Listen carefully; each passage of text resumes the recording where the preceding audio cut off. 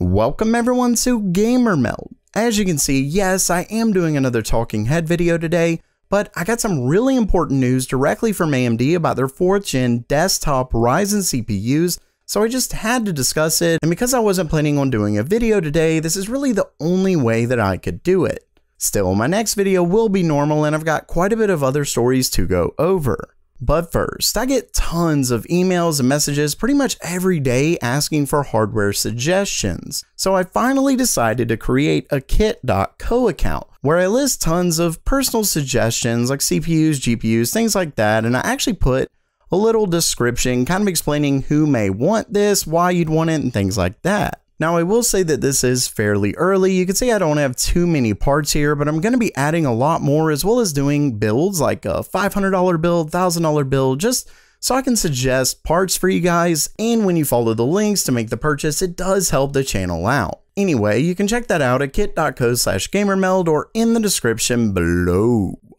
Anyway, let's get to the first story. As many of you know, AMD has actually been separating their GPU architecture. They've got RDNA, which is more focused on their gaming GPUs, and then CDNA, which is actually going to be their compute GPU architecture. And what's really interesting is that AMD's Mark Papermaster has actually said that their first CDNA-based Ryzen Instinct is going to be arriving in the second half of 2020. Probably much later 2020, but either way, they have confirmed it, and that's going to be pretty interesting because it'll be nice to see what they can do when their primary focus isn't like basically everything, when they're able to focus on one particular type of performance. Remember that GCN, which is what they've been using up until this point, has actually been an all-around architecture. So that's kind of one reason why AMD cards were really good at compute, like their actual gaming cards were really good at compute back when Bitcoin was really big. It's mostly just because they didn't separate their architectures. Well, they are now. So like I said, it's going to be pretty interesting to see how that ends up.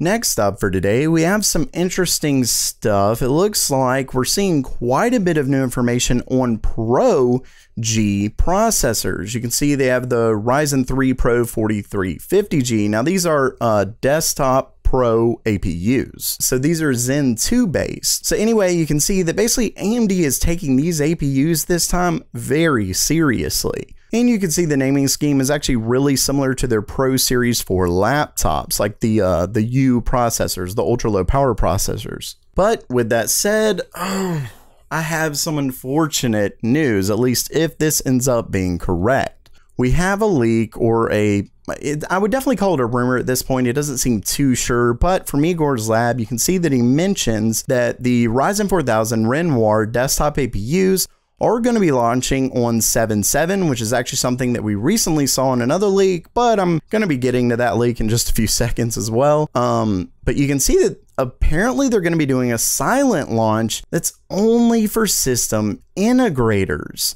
Now, he does talk about Radeon Pro pretty extensively. I'm hoping that this is more just for Radeon Pro APUs, but I don't know. I really hope this is incorrect, because obviously that means anyone who's been really excited about getting 8 cores, 16 thread APU won't be able to.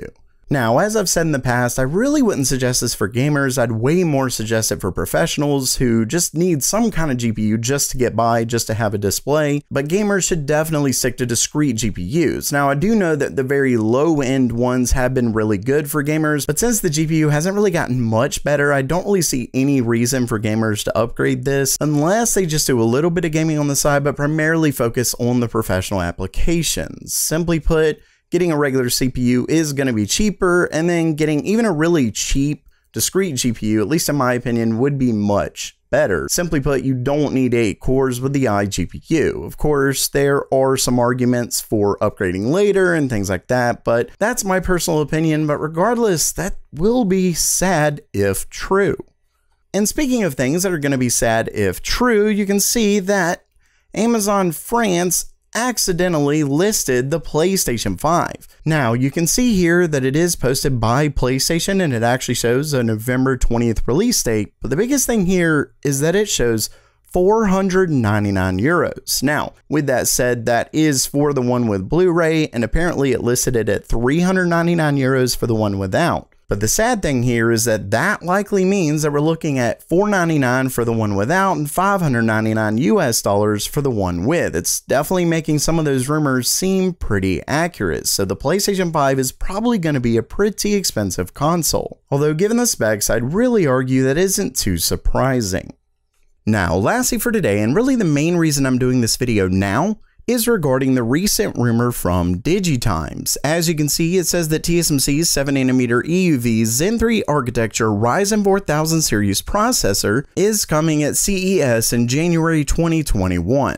Now, as many of you know, that was pretty much a huge bummer, but luckily AMD has actually come out with this statement, and my AMD rep actually sent me this. It says, AMD confirms that the rumor on Zen 3 delay is inaccurate. Now, you may have noticed that they specifically said Zen 3, but remember that they are referring to this rumor, which is specifically talking Ryzen 4000. Not only that, but earlier in the year, AMD did confirm that Ryzen 4000 was coming this year, so if it hasn't been delayed, that means it is happening. Of course, you could argue that them using Zen 3 is them referencing to, say, the EPYC CPUs, and maybe that's true, but like I said, I highly doubt it, and this rumor that they're referring to is specifically referencing Ryzen 4000 itself, and they said it is inaccurate.